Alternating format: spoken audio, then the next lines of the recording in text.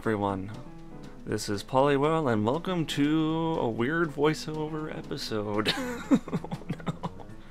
of Ultimate Shipyard.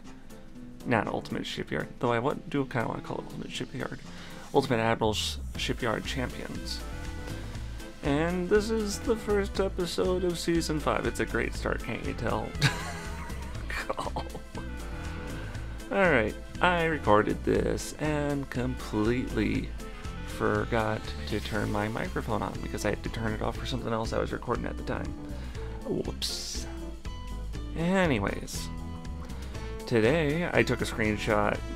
Well, I wouldn't call it a screenshot. I basically saved one frame from the video, and I'm just going to use that so you can read with me. Today's episode is Uncle Sam's new warship. The United States has decided that it requires a new ship, one that can single-handedly take on one of its old flotillas, and has outsourced the shipping, not the shipping, but the shipbuilding, to multiple nations, stating that only the best will be selected and purchased. This brings us to your part of the story. You will act as Chief of Naval Engineering and design a single ship that will follow the USA's naval doctrine closely, see below, as well as its captain to command it in simulated battle against a US fleet of varying size, also see below. My warship cannot be USA. I chose Austria-Hungary as I normally do. Any ship class, so I chose the super battleship, because why not? 1950s technology. The enemy fleet must be USA, which I did do. 1950s technology. And it says here 10 transports, but if you get down to the scoring, you'll find out that's not what's going to happen. For the scoring, it's based on the number of guns, barrels, like actual guns, not turrets, will be your base score. Add a multiplier to the score for upping the enemy ship class. For instance, transports is ×1, destroyers are ×2, CLs are ×3, and heavy cruisers are ×4, and so on. I chose heavy cruisers, as you'll see in a minute. And that's it. That's all they really have for the... what's the word I'm looking for? For the restrictions. Multiple gun barrels, and it'd be anything. So, what I ended up doing is... I went with, as I told you, Austria-Hungary and 9,000 meters for the thing. Hang on one second. There we go. Had to change something quick while this was going on. It's in sunset mode because I always like to do sunset, and here is beautiful Gattlin. It's wonderful and I love it. It's amazing.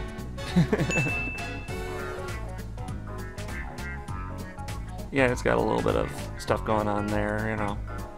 A little bit of low, what's the word I'm looking for? A little bit of low angles, like a casewing. Doesn't really do stuff. That said, I think it's gonna be good. I know it's good. And here we are, it's go time. Look at that beautiful Gattlin go. Look at it. So much lead flying all at once. I do think I made a poor choice. I used semi-ballistic shells here, knowing that I was going against heavy cruisers. And I think it just wasn't quite doing as much penetration damage as I'd like. And oh yeah, there was a lot of torpedoes, can't you tell? Later, I will look and see that each heavy cruiser had 13 torpedoes on each side, so it had 26 torpedoes per altogether. So with 10 of those, I meant 130 per shot. You know, 13 on each side, so it'll shoot 130, then turn and shoot another 130, and I just suffer through it all. Thankfully, the Gattlin was made with a ridiculous amount of torpedo protection, because I was expecting some torpedoes and I didn't want it to hurt me much. I was not expecting this many torpedoes. And the original commentary is just me completely being flabbergasted by the amount of torpedoes. I still haven't fully recovered from the mental damage. Oh, there it is, more torpedoes. Poor Gattlin. Poor Gattlin. It's okay, girl. You got this. Oof. Oof. But hey, she's a tank. She can make it through this. This isn't nothing. This is fine. It's fine. That'll buff out. That'll buff out. See, it's not really hurting. 94%. That's not bad. I can live with that. That's good. That's good.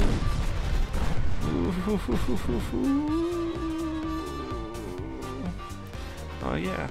There's me realizing what's going on, and Maryland's sinking.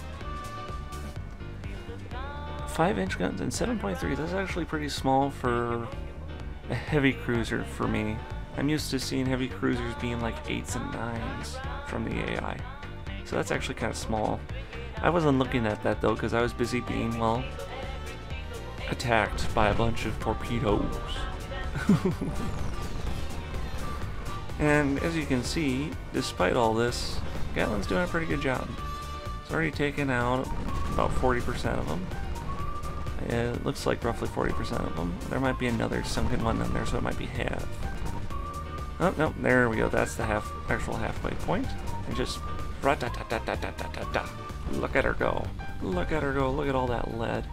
It's just beautiful. I really should have named her the Executor, because that also threw a lot of, well, not lead, but turbo laser fire. And, whoop, more torpedoes. Look at that. Here they come. Whee!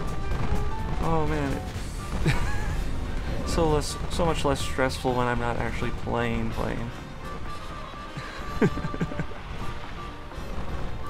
yeah, Gatlin's doing a good job. By the way, we have been talking, and we are very much considering doing multiplayer stuff for this season of Shipyard Champions. So look forward to that when we get around to it. Right now the game is a bit buggy though, and people are having issues getting their tonnage correct.